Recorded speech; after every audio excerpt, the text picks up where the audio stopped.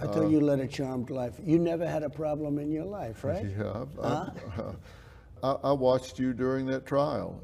That's not a fun time. You know, it was an icebox. That courtroom was so cold. Really? And I believe it was set that way by the judge. That courtroom was freezing. You know, I'd call it the icebox, right? I say, I just sat through 4 hours, and I'm not campaigning by doing that. That's what angered me. They're taking away my voice. They're keeping me in this icebox, and they're taking away my voice. But, you know, one thing that's, you bring it up, and you haven't asked me the question yet, and I'm sure you will, although I know we've been doing this for quite a while, and it's an honor to do it. But the hardest part for me is probably my family, because it's very unfair to my family. I have a very good wife. She reads this crap. I have great kids. You know what amazed me? I gave up my salary. I didn't take salary. And it's $450,000, approximately $450,000 a year. So, you know, it's still money.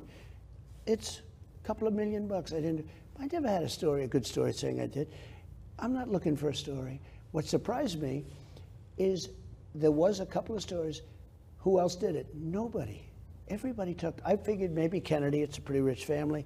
I figured the only one that may have done it was George Washington. You know, George Washington was a very wealthy landowner. And they said the only one that may have done it is George Washington. I figured Roosevelt, maybe FDR. You know, there were some pretty rich presidents. Every president took their salary. Bush's took their salary. I didn't take my salary. I gave it up.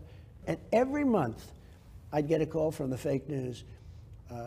Because, you know, you can't really give it up. You have to give it to an organization within government. You're not allowed to actually give it. So what happens, you get the check, and then you give it to Health and Human Services, or you give it to the Navy, or you give it to the Army, or something. And every month they say, did he give it? Did he give it? And when you show them that you gave it, there was no story. And it was just interesting to see. The whole system is rigged. I mean, it's just a nasty system. But the saddest is, I'll give you one quick example. I have a son, Don. He's a good kid. And he wants to help people. And they said he was involved with Russia. He knows less about Russia than that young person sitting right over there, who I'm sure knows nothing about Russia. And it was Adam Shifty Schiff, a bad guy. And he comes out of a so-called intelligence meeting, and he goes to a microphone, and there's a lot of press gathered, because this was during the Russia hoax, total hoax.